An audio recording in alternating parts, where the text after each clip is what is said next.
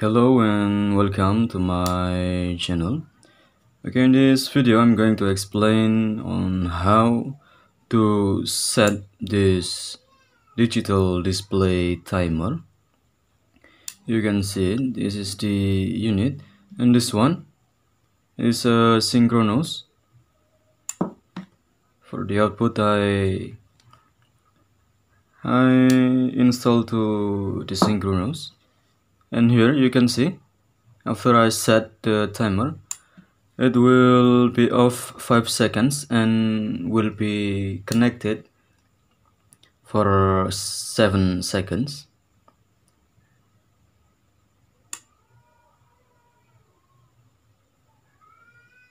Okay, now I'm going to explain. The first about the unit.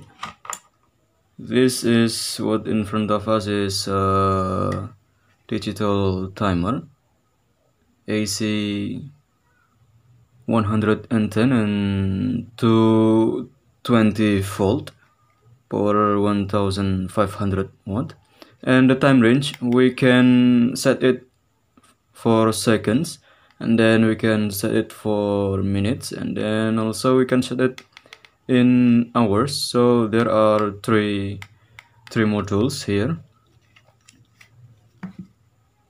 Okay, now how does this timer work? Okay, you can see over here there are two display bars.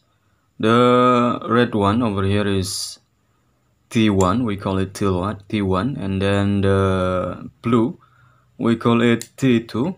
And how to change the T1 and T2? We push the set button once. This take only once, and then we set it by pressing the up and down button.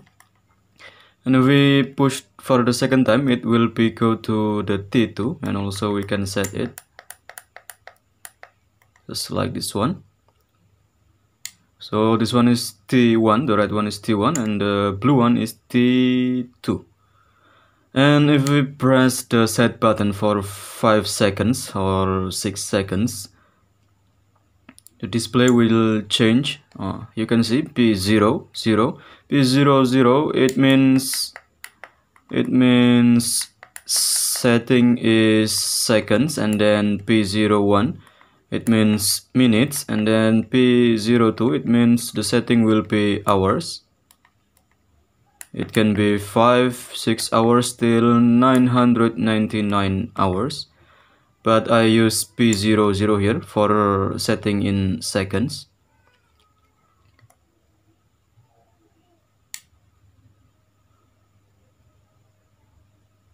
Again, if we press again the set button, it will come to P1. There are 6 choices: 0, 1, 2, 3, 4, 5, 6 choices, and each number here bring their own use, so we have to choose one of them.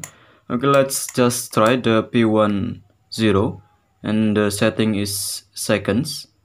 In seconds, we can see the red bar T1 counting down. The relay is disconnected, and when it is finished, the relay will connect it. Okay, let's restart. This is P10, you can see. Okay, now we change to P11.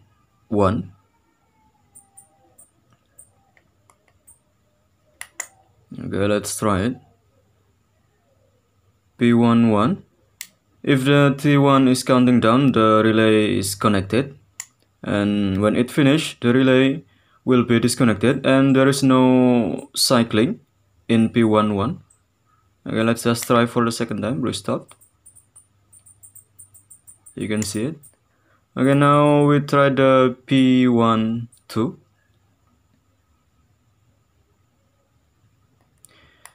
P1, I'm sorry, P1,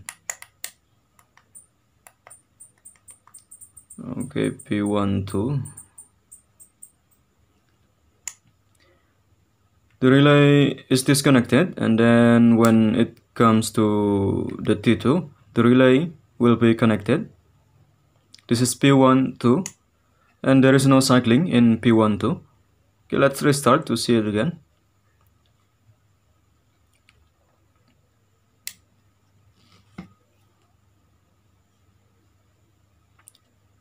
And now we try the P1 3. P1 3. Yeah. The relay is connected when the T1 is counting down, and when it enters the T2, the relay will be disconnected and there is no cycling. It will be done, except we push the restart button. It will be restart again.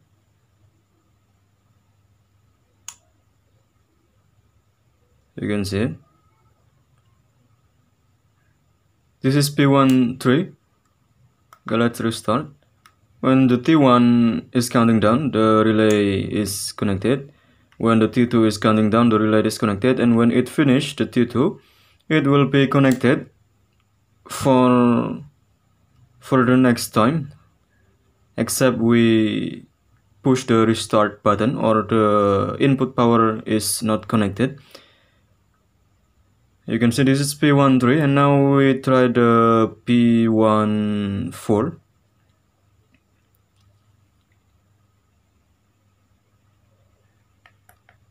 P1 4. Okay, let's see the P1 4.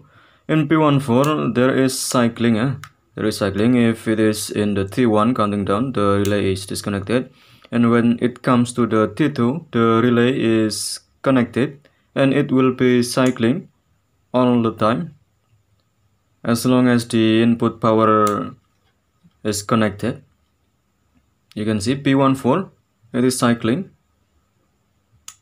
When the T1 is counting down, the relay disconnected, and when the T2 is counting down, the relay will be connected. You can see it over here. It will be cycling. And then we try the P15.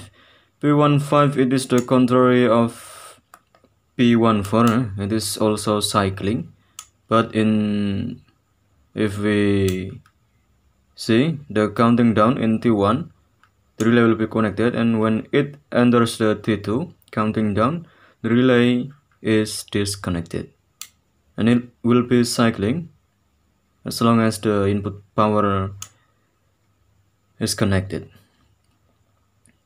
Okay, I think that's all from me. This is how this digital timer works.